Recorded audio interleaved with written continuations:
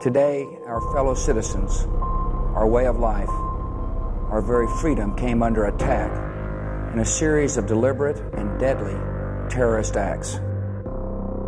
Today, our nation saw evil, the very worst of human nature, and we responded with the best of America. A great people has been moved to defend a great nation.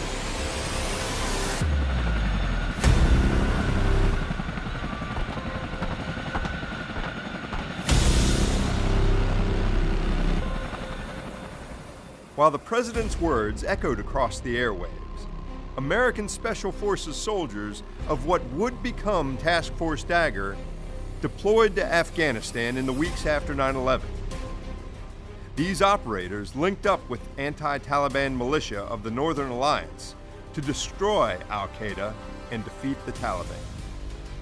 The members of Task Force Dagger were thrust into a scenario for which they had trained but had never experienced. Some of these soldiers went to war on horses despite not knowing how to ride, while others flew helicopters at elevations so high that the crew and passengers required oxygen. Their incredible adaptability allowed them to carry the war on terror to al-Qaeda and the Taliban.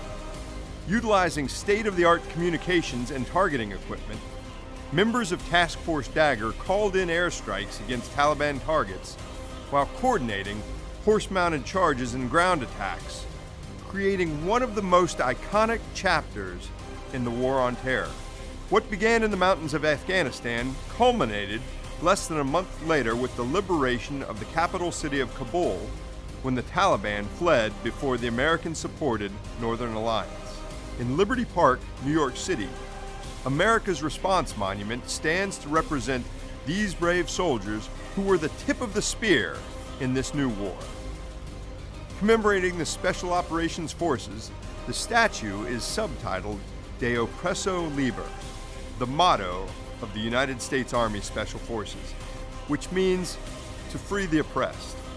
On December 11th, in America's game, just over 20 years after 9/11 and 11 miles from Ground Zero, we honor this brave group of soldiers, America's best, who defended our great nation.